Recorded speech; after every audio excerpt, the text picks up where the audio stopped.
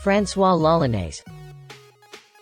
He was a French buccaneer, pirate and privateer who attacked Spanish ships and towns in the 1660s. His hatred for the Spanish was legendary and he was known as a particularly bloodthirsty and ruthless pirate.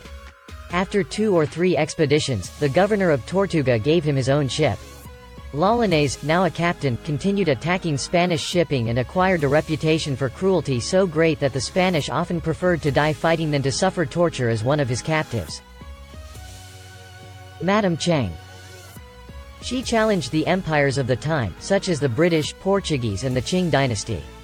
Undefeated, she would become one of China and Asia's strongest pirates, and one of world history's most powerful pirates. She was also one of the few pirate captains to retire from piracy.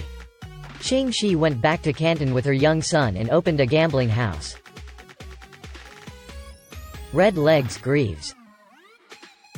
When he was a boy, his parents died in slavery, the master shortly after, and the orphaned boy was sold to another man who was claimed to have been violent and to have often beaten Greaves as a teenager. He escapes his servitude and successfully managed to swim across a bay, stowing away on what he thought was a merchant ship preparing to leave Barbados. It was a pirate ship.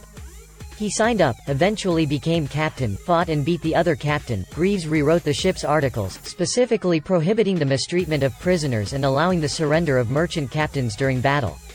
Throughout the decade, Greaves found great success as well as gaining a reputation as an honorable captain widely known for his humane treatment of prisoners and never participating in the raiding of port coastal villages. Greaves was able to retire from piracy and settled down to the life of a gentleman farmer. Cutty Sark. A British clipper ship, she was one of the last tea clippers to be built and one of the fastest, coming at the end of a long period of design development which halted as sailing ships gave way to steam propulsion. The Cutty Sark was destined for the tea trade, then an intensely competitive race across the globe from China to London. Cutty Sark was ordered by shipping magnate John Willis, who operated a shipping company founded by his father. This was a highly competitive price for an experimental, state-of-the-art vessel, and for a customer requiring the highest standards. Payment would be made in 7 installments as the ship progressed, but with a penalty of £5 for every day the ship was late. Asterisk by Elizabeth Ober.